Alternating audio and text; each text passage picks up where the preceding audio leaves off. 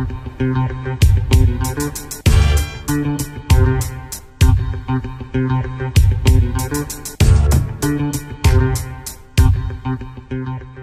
right, we know you've been waiting all week. It's this week's Money Minutes. Ryan Payne, Courtney Dominguez.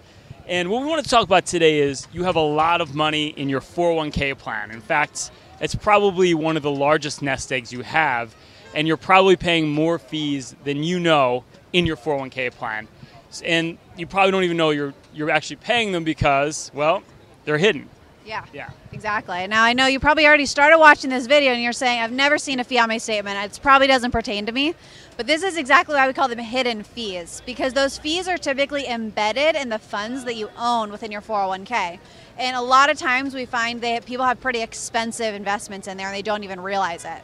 So what you need to do is check in what funds are available in your 401k and make sure that you're doing that in the most cost-effective way so that your assets can grow substantially.